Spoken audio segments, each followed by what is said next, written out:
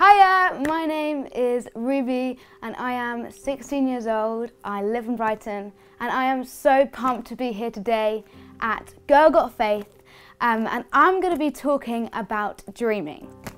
Not like a daydream that you have in a maths lesson when you're learning about algebra. We all know how that feels. But about dreaming big and what that looks like. Doesn't that sound exciting? We're going to look in a book called Genesis. It's going to be about a guy called Joseph, and he was a guy who was favoured by God as he could literally interpret dreams like nobody else.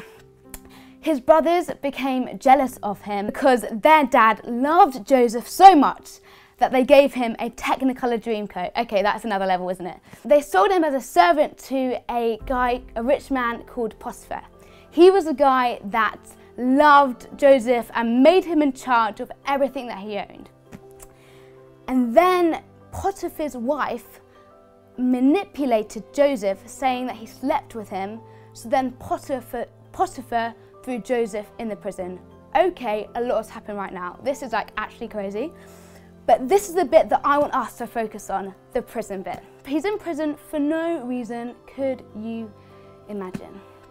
But the beautiful thing is that in Genesis 39 verse 21 it says, "But the Lord was with Joseph in the prison and showed his faithful love." Didn't lockdown feel like a prison? Only going for 1 hour of exercise every day, not being able to see our friends and family, Zoom fatigue, online school, online work, it basically wasn't fun, was it? But when I look at Joseph's life in prison, I see it as a place where God showed up. He never stopped using Joseph with his gifts of interpreting dreams, and he will never stop using you. And you see, even though he was in a place that he didn't want to be, he never stopped dreaming, nor did he change himself to fit in with the other prisoners.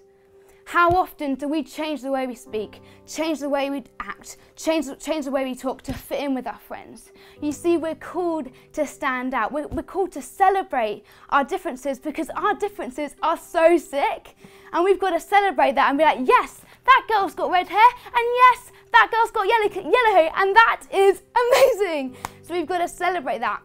But also, I just want to say that if you're ever in a position where you don't feel comfortable or where you don't feel like totally yourself, never feel that you have to justify yourself with your friends, but be honest with yourself. Because the worst thing is when you're in a place when you're like, oh, I don't want to be here. So be honest with yourself and don't justify yourself. Lockdown wasn't the easiest, but there are some things to be grateful for. But I think it's so important to remember that the wilderness is not a place of weakness, but a place of strength. 2 Corinthians 12 verse 9, it says, "My grace is sufficient for you, and my power is made perfect in weakness." This means that God is enough. His grace, His joy, His wisdom is enough. And in those moments when you've got all this rot, that's the moments when we sing a bit louder. Those are the moments when we pray a bit louder. Those are the moments when we draw a bit nearer, because God is so good and He wants to have a relationship with you. He's like, come to me. He's like, I want to get to know you. I want to have a relationship with you. Because in those broken bits, those are the moments that God connects with us. Those are the moments where we grow and mature and become better people. Are you with me? But even though lockdown wasn't the easiest, what did you enjoy? What did you learn about yourself? Any new hobbies? What did you learn about God? You see, while Joseph was in the prison, he started interpreting dreams of all the other prisoners. And even though he was in a place that he didn't want to be, he still helped those around him. It's easy to be so selfish when life isn't going our way. But it's so important to remember there is always a chance to encourage, laugh, cry with someone, because we all need that, don't we? The world needs you. The world needs you, Annabelle. The world needs you, Sophia. The world needs you, Hannah. The world needs you, Ruth. The world needs you, Ellie. The world needs you, Tilly. The world needs you, Millie. So I just encourage you to go give a card to a friend, go text a friend, go call a friend, because we need community, we need people to keep speaking into our lives.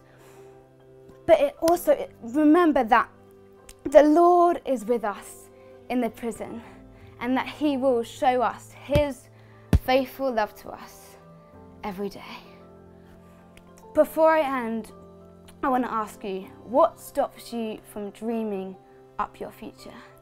Is it the fear that you're going to get everything wrong? Is it the fear that life's not going to turn out the way you want it?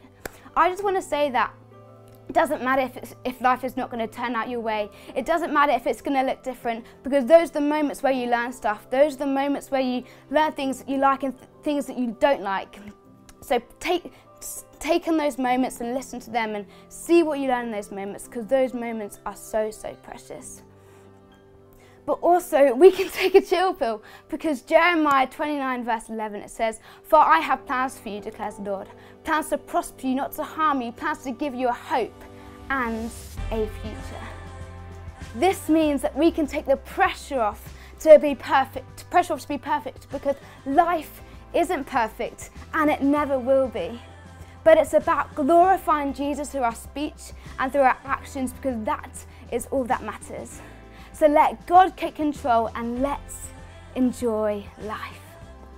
One thing I would love for each of us to do in these next couple of days is to go to coffee with God. This is kind of metaphorical, but basically what this means is pour your heart out to God. Tell Him all the things that you're worried about. Tell Him all the things that you're loving. Tell Him all the things that you're hating. Tell Him all the things that you're just so excited about. Because remember, He wants to have a relationship with you. He loves you, He sees you, He's proud of you for going through lockdown, and He's with you in the prison. So never think that you're alone. And also, ask God for any dreams that He's put in your heart that you've suppressed to fit in with society. But do you want to be a Joseph that is never dependent on where life is at, but is always exercising dreaming and being themselves?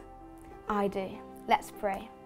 Yeah, Lord Jesus, we thank You for who You are. We thank You that we have this beautiful gift of dreaming, and that we can dream big. We've got a heart to help us to learn dream big. So Lord, may You bless every heart that is on this video, Lord, right now. May You bless their day. May You bless their conversations. And I pray for joy. I pray for authenticity over your guys' lives. So Jesus, we thank You for who You are. Amen. Thanks so much for watching this video, and if you loved it, if you would like some more, head over to my channel. It's called Ruby Smith. Come and have a chat with me. Gonna share some thoughts every now and then. But for now, subscribe, because Girl Got Faith is amazing. So join the journey, and yeah, see you soon. Bye.